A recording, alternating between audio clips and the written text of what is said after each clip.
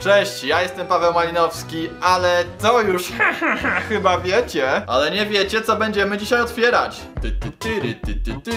I have a psiaki odbijaki. I have a saszetki Toy Story 4. Psiaki odbijaki, saszetki Toy Story 4. Myślałem, że mi się język poplącze. Kto wie, o co chodzi, ten pisze w komentarzu. Każdy, kto oglądał Toy Story albo serialu Ulicy Dalmatyńczyków, zostawia teraz łapkę w górę. Muszę zobaczyć, czy wiecie, co będziemy tutaj właśnie dzisiaj otwierać. Tylko mnie nie oszukujcie. A teraz proszę zostawić subskrypcję. Tutaj widzicie, jak to zrobić, bo inaczej nigdy nie przestanę się odbijać jak psiaki odbijaki. O nie, do kosmosu! Nie wiem, od czego zacząć. Czy od psiaków odbijaków? Czy od minifigurek Toy Story? Chyba zacznę od minifigurek Toy Story, tak. To chyba będzie dobry wybór. Mam nadzieję, że uda mi się trafić unikalną figurkę Sztućca, który jest widelcem. Nie, to nie jest Sztuciec! Nie pamiętałem, jak nazywał się ten Kanadyjczyk, dlatego zapytałem was na Instagramie i pomogliście mi. Jest to Duke Kaboom! Dzięki wam za pomoc. A po polskiemu drugi wybuch. Zapraszam na Instagram, może następnym razem ty mi pomożesz. To teraz lecimy z psiakami dalmatyńczykami. Jeśli ktoś z was ma pieska w domu, to zostawia teraz łapkę w górę, ponieważ właśnie teraz wyciągnę jednego pieska dalmatyńczyka. Jaki przestraszony. Zaraz zobaczymy, jak się odbijasz. Wiem jedno, to nie jest Dylan. Jeśli ktoś może mi pomóc, to proszę napisać w komentarzu, będę wdzięczny wam za pomoc. A teraz bierzemy kolejną saszetkę Toy Story i teraz na pewno musi być Sztuciec, przepraszam, zawsze mi się to myli. Ojejku, jak on się nazywa? Oczywiście żartuję, Chudego chyba wszyscy znamy. A jeśli ktoś nie zna, znaczy, że nie oglądał żadnego Toy Story, a to niedobrze. Wstyd, tak nie wolno. Już chciałem Chudym rzucić, bo odruchowo po tym psiaku odbijaku zachciało mi się przetestować, jak się Chudy odbija, ale może lepiej tego nie robić. O tak! Da Vinci to najbardziej utalentowany szczeniak z rodziny. Lewa łapa jest różowa, prawa fioletowa. Ojojoj. Da Vinci, proszę namalować mi obraz. Dlaczego nie? Bo nie mam pędzla! Aha, okej. W saszetkach Toy Story jest aż 36 postaci. No, ale pędzla tam chyba nie ma. Tutaj widzę nowy kapelusz dla Chudego. Nie, dobra. Ona nie odda swojego kapelusza Chudemu. Przedstaw się teraz widzom, albo nie oddam ci twojego kapelusza. Jessie! Jestem Jessie. Jestem Jessie. Okej, dobrze. W takim proszę. Oto twój kapelusz, proszę bardzo. Dziękuję. Pozdrawiam widzów. Widzowie też cię pozdrawiają, na pewno, prawda? Pozdrawiacie, Jessie? Dalmatyńczyków odbijaków jest do zebrania 12, czyli troszeczkę mniej niż w Toy Story. Ciekawe, czy uda mi się zebrać wszystkie unikatowe. Póki co jest dobrze. Jest Lisek chytrusek. Wróć! To jest Lisek Fergus, a nie Lisek Chytrusek. Przywódca kanałowego gangu, największy ziomek Dylana i Dolly. On ma taką minę, taką... To ja, Lisek Fergus, mam złoty kieł, podoba ci się?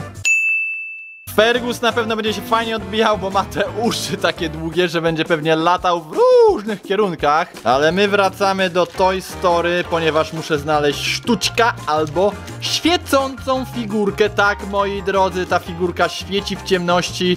Baza Astrala i chyba... Nie, tylko nie on! Benson to jak dla mnie chyba taka najstraszniejsza postać z tego filmu, bo on się tak patrzy, wiecie, tym swoim przenikliwym wzrokiem. A kto oglądał film, ten wie, że Benson jest przywódcą bandy kukiełek, prawą ręką Gabi. Kryj się kto może! Oby był Dylan lub Dolly teraz, wszyscy razem. Dylan, Dolly, błagam, Dylan albo Dolly, proszę. No i mamy Dolly, tylko troszeczkę przestraszoną. A wiecie, czego ona się boi, prawda? Ona się boi bycia psiakiem odbijakiem. A teraz wszyscy krzyczą łapka w górę. Nie, chciałem powiedzieć Sztuciec, Bas Astral. I... nie! To nie jest ani Sztuciec, ani Bas Astral. To jest słodki pisklaczek, kurczaczek, Kwaku. To lubi takie słodkie, żółte kurczaczki. Kwaku to bardzo smutna zabawka. Pocieszcie trochę Kwaku, bo Kwaku to jest ta zabawka z automatów do gier, gdzie wiecie, tak sterujecie, tak i on cały czas jest przewożony z miasta do miasta i nikt go nigdy nie wygrał. Aż mi się smutno robi, jak sobie o tym pomyślę. Pocieszcie Kwaku wszyscy, proszę was. Tak, proszę, pocieszcie mnie, bo jest mi bardzo smutno. Otrzyjcie łzy, ponieważ nadchodzi kolejny psiak odbijak. A tym razem Skoro mamy już Dolly, musi być to Dylan. Czy husky to może być Dylan Dalmatyńczyk? Myślę, że tak średnio na jeża.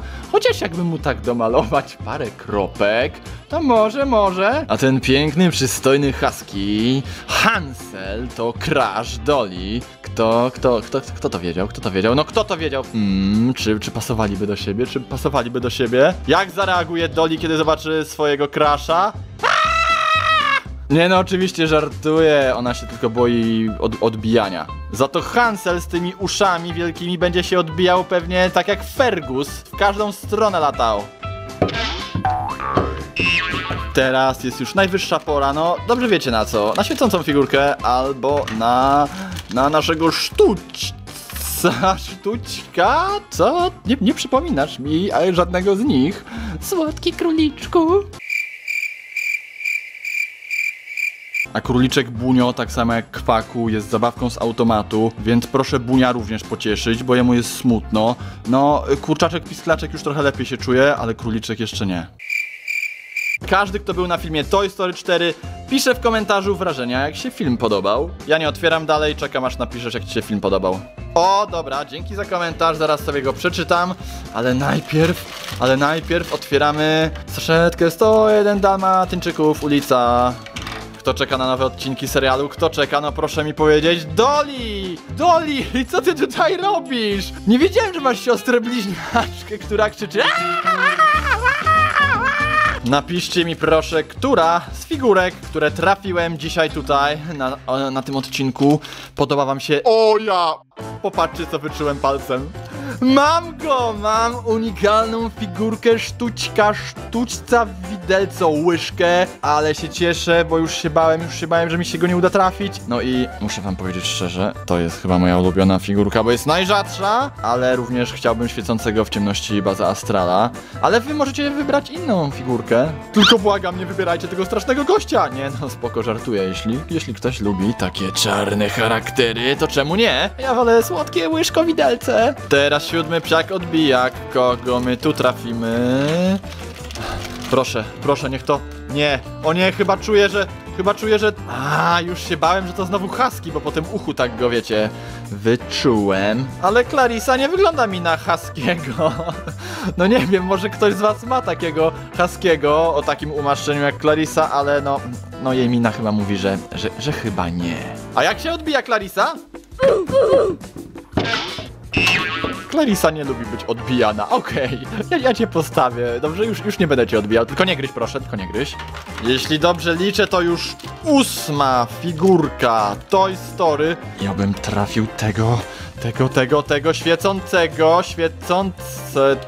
czy...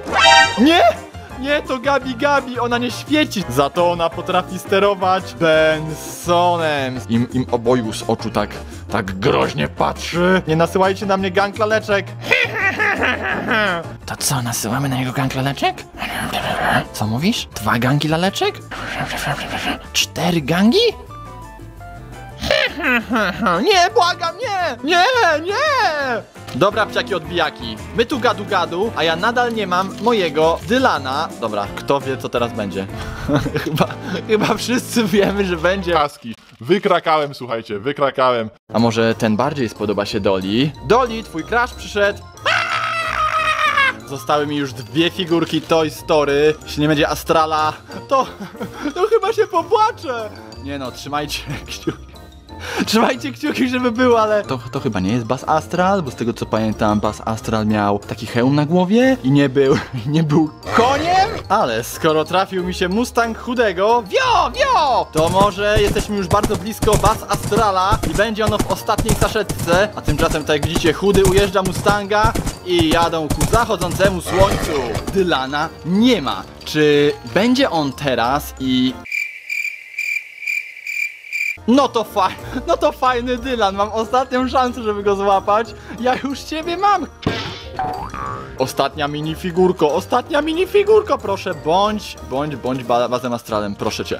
Bardzo cię proszę, dobra, spójrzmy wszyscy razem. Nie, Tylko nie ty znowu. Teraz Gabi ma 2 pomocników. Zostaw łapkę w górę pod tym filmem. Hej. Gabi nie może tobą sterować tutaj, to jest mój film i nie możesz straszyć tutaj moich widzów. Ale ja nikogo nie straszę, chcę tylko poprosić o łapkę w górę. Okej, dobra. To zróbcie tak jak powiedział. Zróbcie tak jak powiedziałem. I ostatnia saszetka dzisiaj. Ostatnia saszetka Dalmatyńczyk i tutaj będzie Dylan. Dylan, zapraszam. No cześć, jestem przywódcą kanałowego gangu. No tutaj na stole sobie za bardzo nimi nie poodbijamy. Na szczęście Martyna Zabawa ze swoimi psiakami odbijakami pójdzie do skateparku odbijać je na wielkiej powierzchni. Wtedy będziecie mogli zobaczyć, jak mocno i dziko się one odbijają.